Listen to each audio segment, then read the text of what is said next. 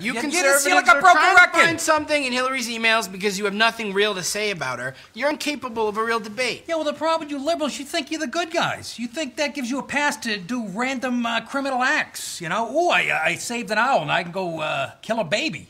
That seems like you must know that's not true. It's kind of an interesting thing the way you guys define yourselves and each other. Liberal, conservative.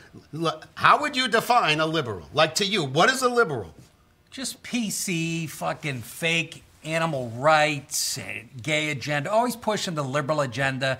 They hate Christians and they hate white men. You know why? Because they don't think it through. And they think they're better than everyone else and that they should tell everyone else how to think. They're just fucking assholes. Okay. How would you define a conservative? Just Jesus everything, and they hate gay people and racist, but pretending they're not, and they're selfish, and they only care about money, and they think everyone has to do their conservative Christian shit. See, the fact that you start out by seeing each other like that, I mean, how could you possibly ever respect each other or agree on anything? Yeah, well, they do that, I don't. You just said you do. You just described us with a string of insults. Just like you did. Yeah. Well, Okay. This is getting interesting. Now, you define conservative. Conservative means values. Having values and sticking to them and defending what's right, and not just saying what somebody said is right that year. You know what I mean? There's things in this world that are right and wrong and always have been. And you have to respect where this country came from. And you have to hold on to that. And the fact that country and God and life, those are all sacred things. And people should respect each other. And government is there to facilitate, all right? It's not there to control people. And the way you get the best out of people is to make room for their strengths, not by overcompensating for their weaknesses. Oh, that sounds reasonable. That sounds like something most people could respect, right? Yeah. Now, define liberal.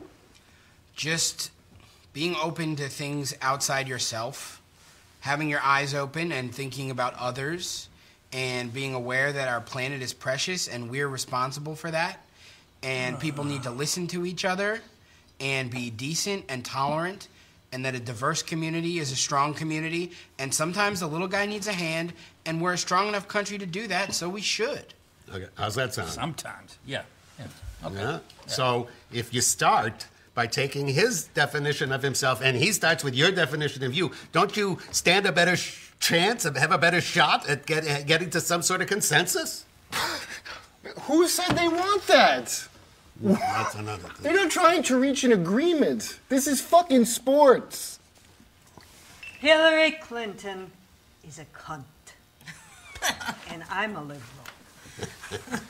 Look, do you know how lucky we are to live in this country? You think this conversation is happening at a bar in any other country? God, I hope not. Give me a fucking break. This country is not that great. It's not even a democracy anymore. You can go live in Afghanistan. You got the fucking beard for it. You know what the sad thing is? This country has such potential. It's not a democracy, you're right. But it could be tomorrow. If the people woke up, they could change the whole thing. The whole system's set up and waiting. It's just sitting there like exercise equipment, waiting to be touched while your fat ass watches TV. If everybody woke up tomorrow and said, we're not going to spend another fucking dollar or cast another vote or fight another bullshit war until we get our fair share, that shit would change tomorrow. But it fucking won't. And the framers knew this. That's the sick part. They were sitting in their little room with their buckled shoes, and one of them, probably Jefferson, because he had to clear his head from blowing all his jizz on slave faces, said, hey, the way to control these people is not to suppress them. That doesn't work anymore. That's right. That's what history shows us. Look at the French. Look at Cromwell. They knew that every time you give the control to the people, all of the control, they don't want it. They give it right back. Because they're fucking sheep. Those are French. The reason the few and the rich control all the power is because the many poor and stupid let them. They're too afraid to try to succeed at anything. They want to dream about rich people and never be one. It's pathetic. And then you sit here doing your little Punch and Judy puppet show as if it matters if you're a liberal and you're a conservative. You're both suckers. Sheep suckers! There you go. Sheep suckers. Sheep suckers.